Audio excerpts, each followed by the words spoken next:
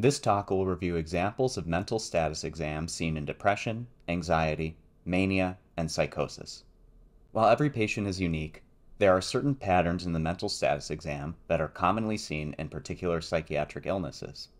Gaining proficiency in psychiatric diagnosis requires recognition of these common patterns.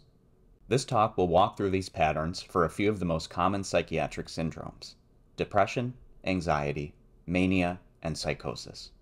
First, here is a reminder of what a normal mental status exam looks like.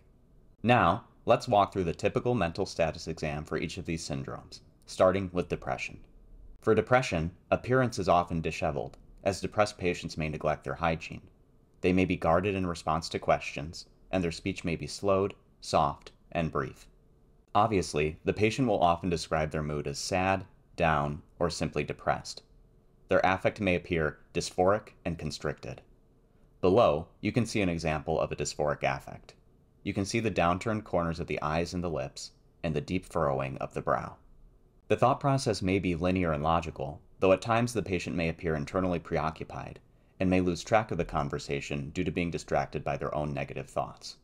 Cognition is usually intact, but insight and judgment may be impaired depending on the severity of their negative view of themselves and the world. Next, let's discuss anxiety. For anxiety, if the patient's anxieties extend to the management of their dress, then they may be meticulously groomed.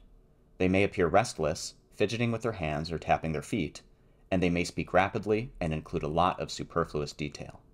The patient may describe their mood as nervous, worried, or simply anxious, and their affect will appear worried. Below, you can see an example of a worried affect. Note the wide-open eyes and the furrowed brow. The thought process may be circumstantial and over-inclusive, and the patient may need to be repeatedly redirected to the topic at hand. Unsurprisingly, the thought content will include themes of worry. Cognition is usually intact, but similar to depression, insight and judgment may be impaired by the patient's high degree of anxiety. Next, let's review mania. For mania, the patient's grooming will often stand out in some way. Patients in a manic state are likely to dress in brightly colored, revealing, or otherwise inappropriate clothing, such as wearing sunglasses indoors or styling their hair in a wild manner. Their behavior is often disruptive or aggressive, and they are easily distractible. They have a characteristic kind of speech called pressured speech, which is an endless stream of words that is almost impossible to interrupt. They may use dramatic words to describe their mood, such as fabulous, ecstatic, or on top of the world. Their affect is characteristically expansive, which refers to a high level of euphoria, and their affect may be highly labile, switching rapidly between extreme states of emotion, such as elation, anger, and tearfulness. Below is an example of an angry affect. A manic patient's thought process is extremely difficult to follow, and often described as flight of ideas.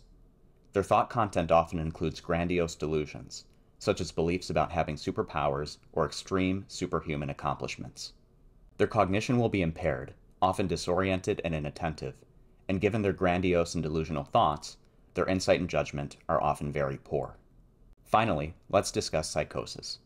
Psychosis is a highly debilitating condition and may lead to extreme states of dishevelment. Due to disorganized thought patterns, these patients may also dress bizarrely, such as wearing clothes on the wrong parts of the body or wearing non-clothing items.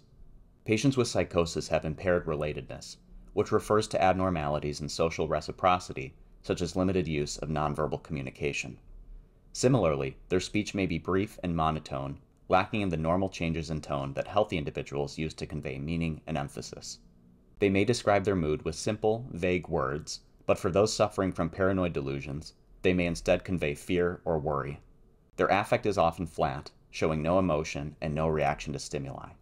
An example of a flat affect is shown below. Their thought process may be grossly disorganized, or may be impoverished, meaning overall lacking in content. But they may also endorse delusions, most commonly paranoid delusions and referential delusions, and may appear to respond to internal stimuli throughout the interview.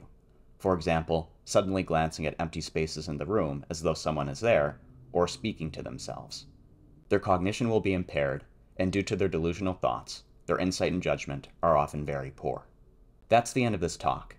Getting good at the mental status exam requires a lot of practice, so I've included some example interviews of actors displaying these psychiatric syndromes in the references. Thank you.